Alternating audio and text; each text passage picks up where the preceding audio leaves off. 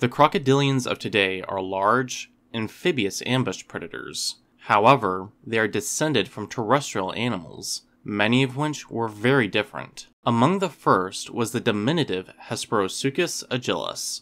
While perhaps not as impressive as some of their later descendants, it was small carnivores like these that gave rise to modern crocodilians and their relatives, collectively referred to as Crocodylomorphs.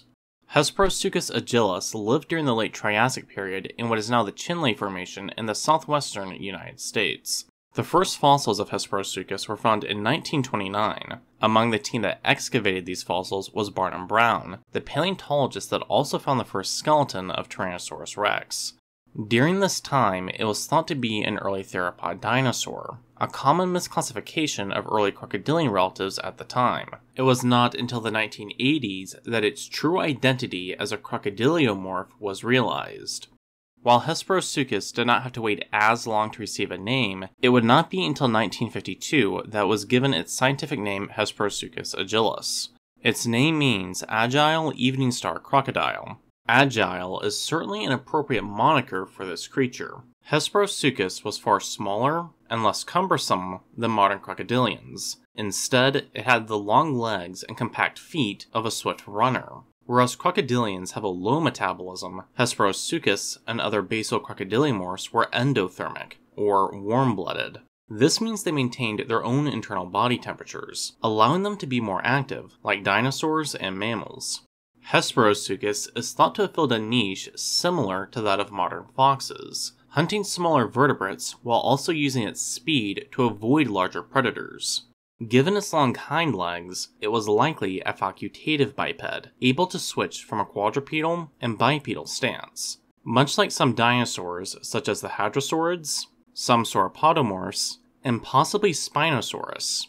While likely spending time in both stances, Hesperosuchus is thought to have spent more time in a bipedal stance. This is because its forelimbs were adapted for grasping, as in theropod dinosaurs.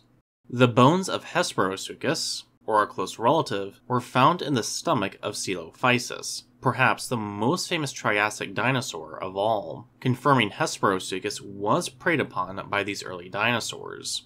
Before it was realized the bones were from Hesperosuchus, it was thought the bones were from juvenile Coelophysis, leading to Coelophysis being mistaken as a cannibal.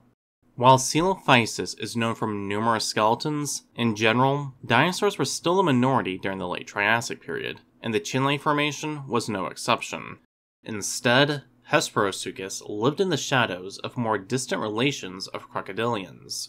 These included the armored Aedosaur Desmatosuchus, the dinosaur-like Ephygia, and the deadly predator Protosuchus. While many of the other pseudosuchians dwarfed Hesperosuchus, it represented the future. In many ways, Hesperosuchus and its relatives can be thought of as a crocodylomorph equivalent of Archaeopteryx. The direct ancestors of crocodylomorphs were large, facultatively bipedal predators, a body plan that was preserved in the closely related Rauisuchids like Protosuchus and continued in the most basal crocodylomorphs like Carnufex. Hesperosuchus is one of the most primitive known crocodylomorphs to break away from this trend, remaining small throughout adulthood. That said, Hesperosuchus probably isn't the ancestor of today's crocodilians, just as Archaeopteryx probably isn't the direct ancestor of today's birds. In paleontology, it is much more likely to find the evolutionary equivalent of an uncle than the direct ancestor, and harder to tell the difference. Just as birds were the sole surviving dinosaurs at the end of the Cretaceous period, small crocodylomorphs similar to Hesperosuchus were the only pseudosuchians to survive the mass extinction at the end of the Triassic period. While these crocodylomorphs survived at least until the late Jurassic period, fully quadrupedal crocodylomorphs evolved from them not long after the mass extinction. These small reptiles then diversified into a staggering array of species, some of which are still alive today. In this regard, despite its unassuming size, Hesperosuchus holds a very important place in the Tree of Life. Thank you for watching.